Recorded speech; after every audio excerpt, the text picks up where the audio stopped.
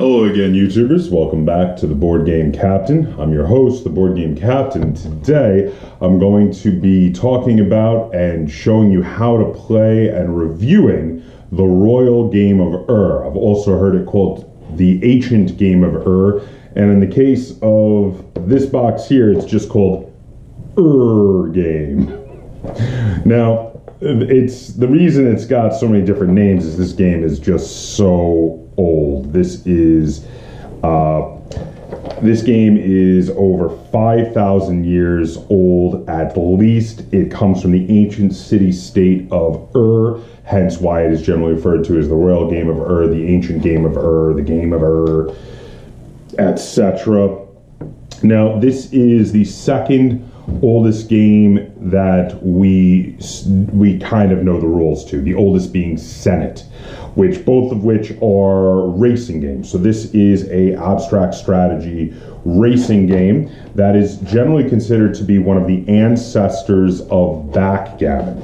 So let's have a look at what comes in the box when you buy a copy of the Royal Game of Ur. Now, here you have the board to the Royal Game of Ur, which is very oddly shaped, especially when compared to other board games. It's not a square, it's not a rectangle, it's not a circle, I don't even know what you would call this shape. It's kind of got two different rectangles with a little neck connecting the two.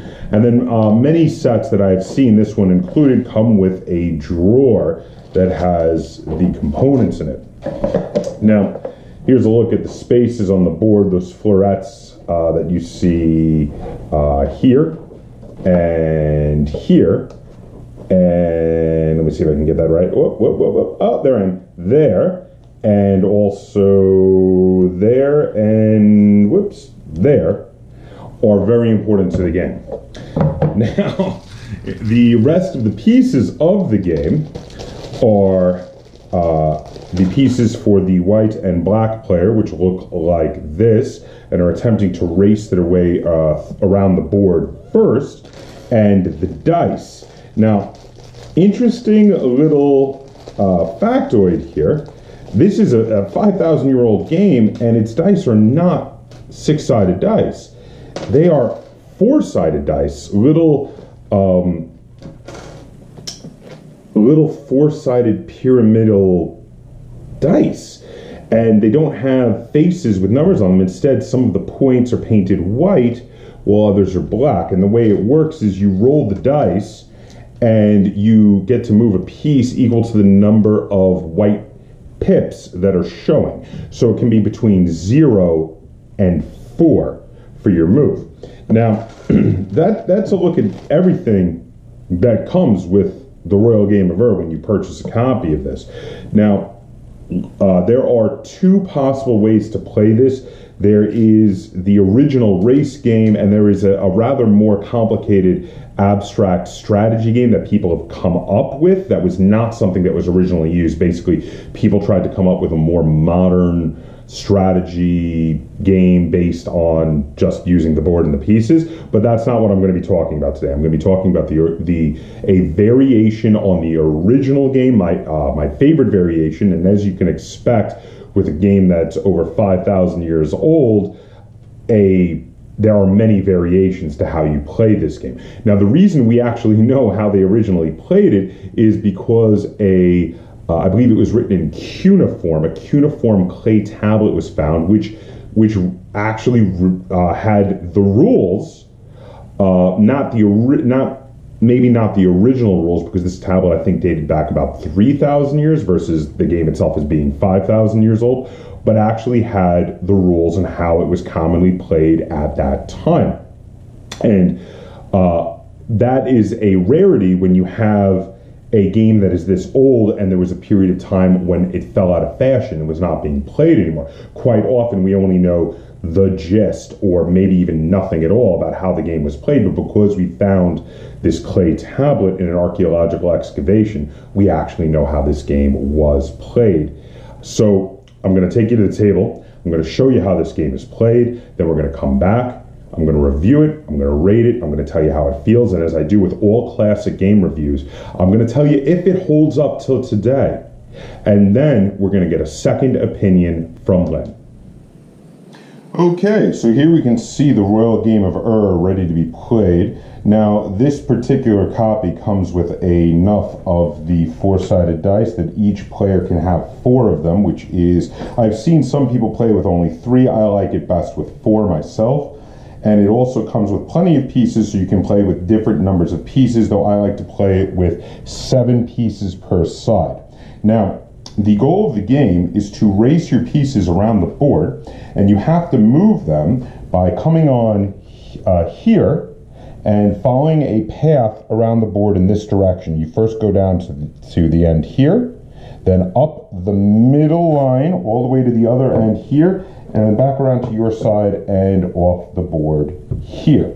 Now, your opponent does the reverse, so the one area that you share of the board with your opponent is that center line. The two side areas for each player are for them alone. Now, the florets are a little special.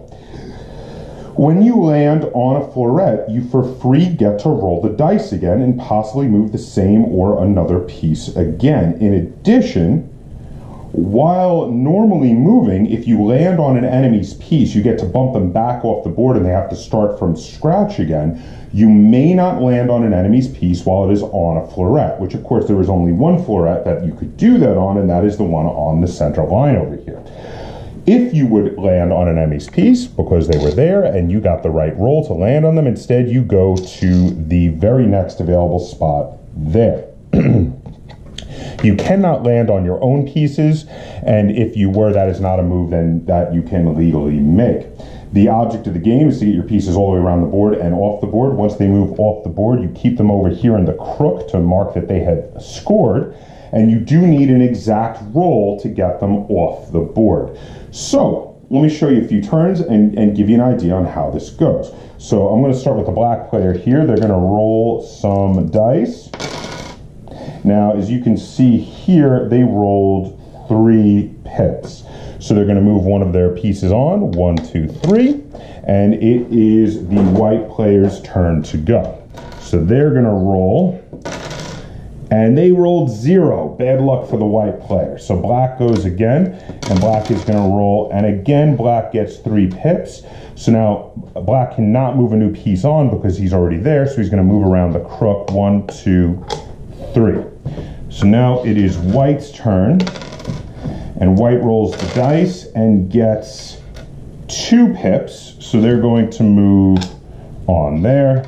Now it is black's turn, and black gets 2 pips, which is, now here's an area where you have a couple of options, and this is where some of the strategy in the game comes in. So you could bring a new piece on, but actually it's a much better move to take black's piece here and move it onto the floret. Because not only does black get a free extra roll, that piece is safe there. And if white comes past them, they have a chance to knock them off the board. Taking this floret and holding it is an incredibly important strategy in the Royal Game of So, moving along, black gets to go again and rolls 3 pips, so they're going to go 1, 2, 3. Now it is white's turn, and they rolled 3 pips. So now they can go 1, 2, 3 and come on to the center, or they could bring another piece on, which is what they're going to do. 1, 2, 3. Now there's a couple reasons for this. One, going into the center line would make them vulnerable to black's piece on the next turn if they rolled the right number. And in addition, now having 2 pieces on the board here means there are 3 numbers that they can roll. 3 numbers that would land them on this floret. If they roll a 1, they can move this up and get another roll. If they roll a 2, they can move this piece up to the floret and get another roll. And if they roll a 4, they can move a piece from off the board onto the floret and get another turn. So that is a case of why they would very much want to bring a new piece on rather than moving the piece that's already on the board. So now it is black's turn again, and black rolls a 3. So now they have to move one of their pieces that's on the board. They don't want to give up their safe spot, so they're going to go 1, 2, 3. So now it is white's turn, and white gets a 2, so perfect.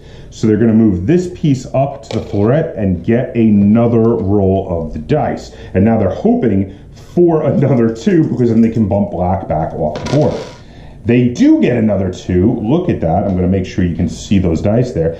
2 pips. So they're going to take this piece, go 1, 2, and bump black's piece back off the board.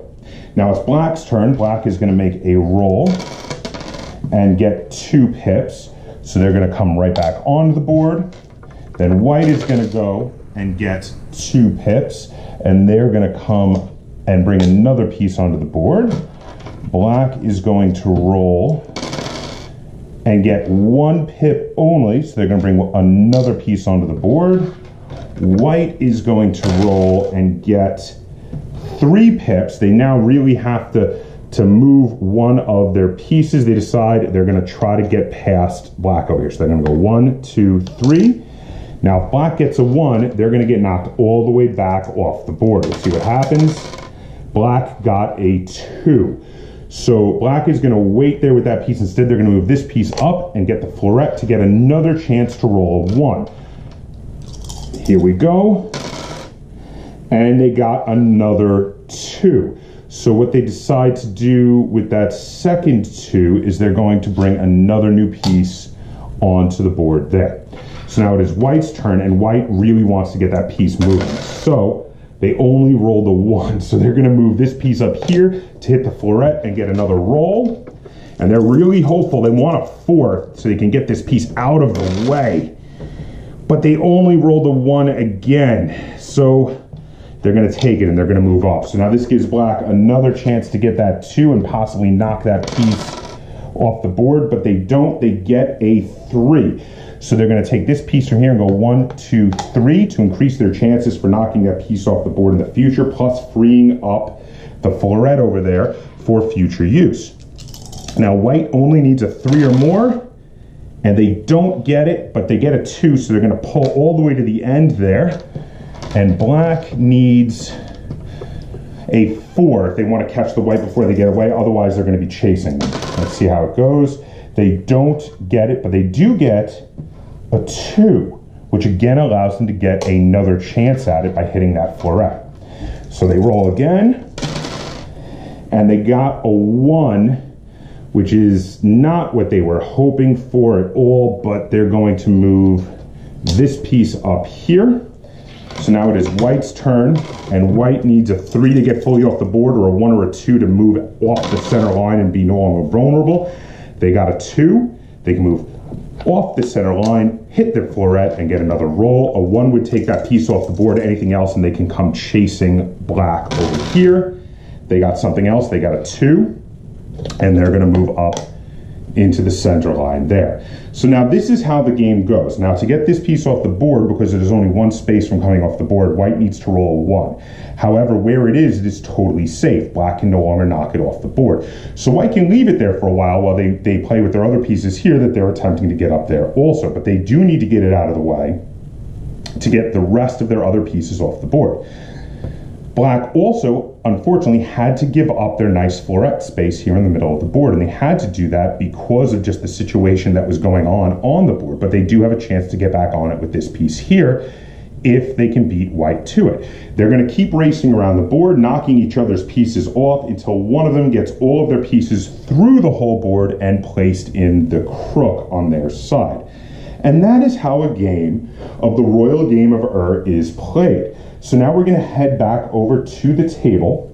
I'm going to talk about it. I'm going to tell you how it feels. I'm going to tell you if this, as a classic game, stands up to today. I'm going to review it, I'm going to rate it, and we're going to get a second opinion from Len. Welcome back. So that was how you play a game of the Royal Game of Ur. Now, this is a very old school game. It is a standard roll and move racing game. The most interesting thing is the board. It's very different from other classic roll and move games. This bizarre shape, the fact that you only share the center line area with your opponent, and the side areas are for you alone or him alone, and it makes it a very different feel than a lot of the other roll and move racing games that came after this, such as backgammon or Parcheesi. So generally speaking, I'm not usually a fan of roll and move mechanic or a fan of racing games either.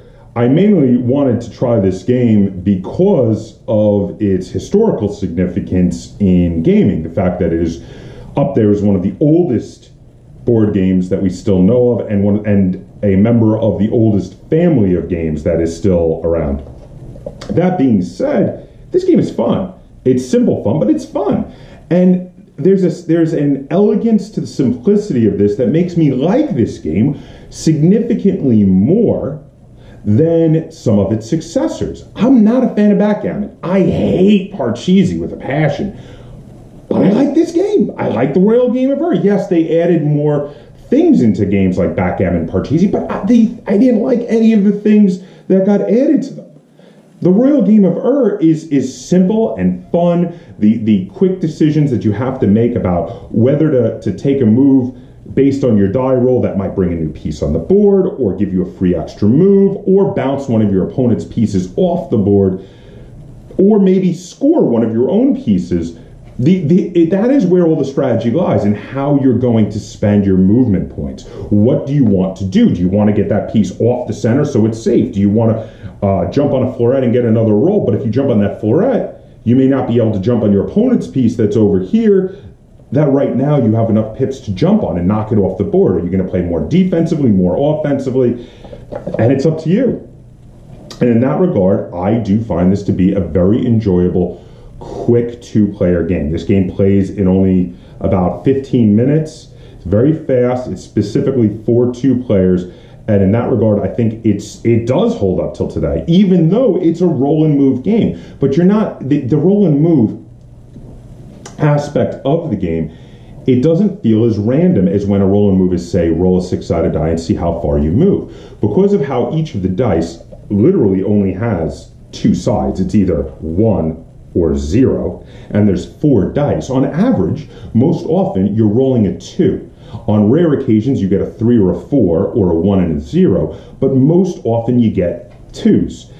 Next most often is 3s and 1s, and then 4s and 0s. So you can mitigate that, because you know if you're plopping yourself 2 spaces behind something, you're very likely to roll that 2 and be able to, say, hit the floret or hit a opponent's piece. You're playing the odds. And playing the odds with 4 basically D2s, they're basically 4 2-sided dice, you can play you can understand the odds and play them a lot better than playing it with 1d6 for a roll and move, or even 2d6 for a roll and move. So yes, I do like this game. I will play this game anytime someone asks. And out of 10 stars, I give the Royal Game of Ur 7 out of 10 stars. It's not my favorite game of all time, but I do like it, I do enjoy it, and I'm definitely going to play this game many more times in the years to come, and this game has a permanent place in my collection. Now, that being said, let's get a second opinion from Lynn. Lynn, how many stars out of 10 would you give to the Royal Game of Ur? 5. So now, Lynn obviously didn't like it as much as I did, and she maybe doesn't think it holds up to today. With a 5, 5 is a pretty low score. I mean, that's rather mediocre. Basically, 5 says, meh. Didn't really like it, don't really hate it, I just don't really know what to think about it. It's right there in the middle.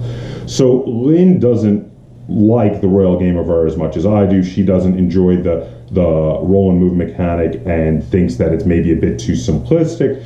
But there you have it. I mean, different people have different opinions, and not every game is for every person. And even with me, I gave it a like, but not a love. I gave it a 7 stars out of 10. So there you have it. It's a thumb up from me. Maybe no thumb in either direction from Lynn, right there in the middle of the road. So there you have it. Have you played the Royal Game of Ur? Do you disagree with us? Do you agree with one of us and not the other? Feel free to comment down below and let us know how much you enjoy the Royal Game of Ur.